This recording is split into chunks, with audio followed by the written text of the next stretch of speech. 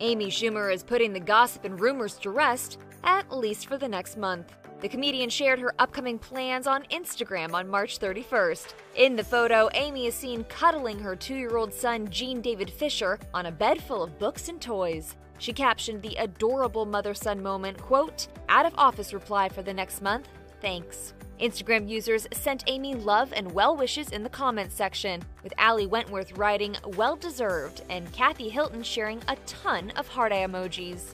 It's been a whirlwind week of unexpected headlines for the Oscars co-host. Many were shocked when Will Smith slapped Chris Rock after the comedian made a joke about Jada Pinkett Smith's shaved head. On top of the slap heard round the world, Amy also found herself in post-Oscars drama following a comedy sketch involving actress Kirsten Dunst. As part of a bit that occurred during the ceremony, Amy pulled Kirsten out of her chair, flirted with her husband Jesse Plemons, and referred to the Power of the Dog actress as a seat filler.